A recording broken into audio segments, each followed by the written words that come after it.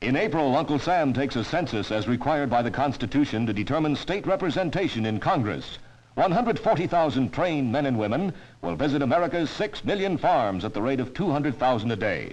The city's population must be enumerated in 2 weeks. Every home must be visited. Every person must be counted. They'll cover miles of city streets from New York to San Francisco. The census taker who visits your home has credentials. Your information is confidential. These are valid questions, questions of Americans in all walks of life, about the number of rooms in their homes, the heating facilities, the number of children they have, the number and kind of livestock they own, the crops they grow. This information is gathered and sent to Census Bureau offices near Washington.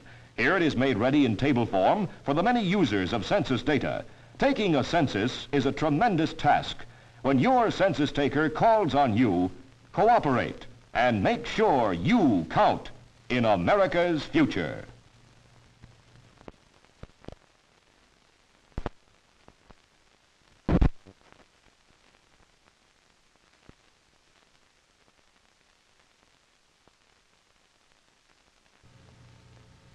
The United States didn't always look like this. Here's the way the census taker saw it in 1790, 1800, 10, 20, 30, 40, 50, 60, 70, 80, 1890 to 1940. Everybody counts in 1950.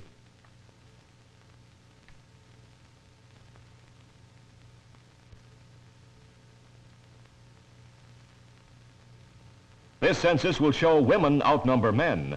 This has not always been true. The 1890 style, 30 million women in this country. 1910 style, 44 million. 1930 style, 60 million.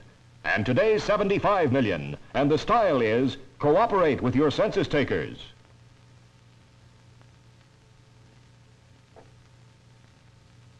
During the war years, 1940 to 45, millions of Americans were on the move to the Mobile area, to the Hampton Roads area, to the Detroit area, to the Los Angeles area. Where will they be in 1950? We'll know when this census is completed. Where will the center of population be after the 1950 census? Watch how it has moved since 1790 from Chesapeake Bay across Maryland, Virginia, West Virginia, Southern Ohio, Indiana. Where is the center of population today? We will know when the 17th decennial census is completed.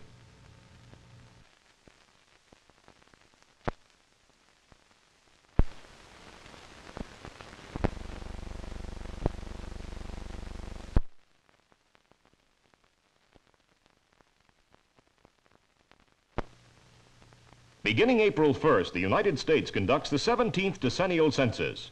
The census taker who visits you may look like this, or this, but his credentials will look like this.